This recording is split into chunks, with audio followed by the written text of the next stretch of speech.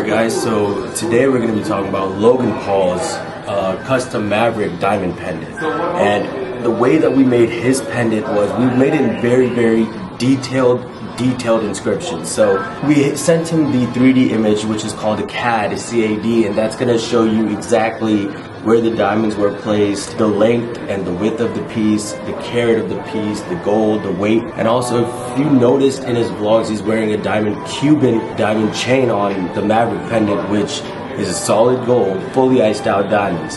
So I'm going to go ahead and show you that. Okay, so his diamond chain was this Miami Cuban link iced out, and it was set in yellow gold to match the pendant.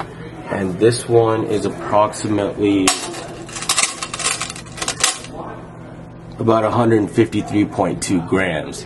And the way we made this is we wanted it to look exactly like the Maverick piece, the same diamond clarity.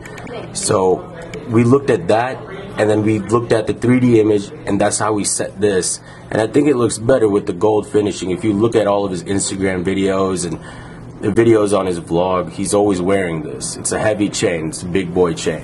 Okay, so as you can see here, this is a detailed CAD of Logan Paul's custom diamond Maverick pendant. It shows exactly where the diamonds were placed, and we did this international. We got the diamond straight from Dubai, so that way he sees that shine as soon as you see it in the sun or you see it in the dark, it glistens. Alright guys, thank you so much for watching, and go ahead and follow us on Instagram at Sunythejeweler. We will be doing a Rolex giveaway soon, so all you have to do is give us a follow and you're entered to win.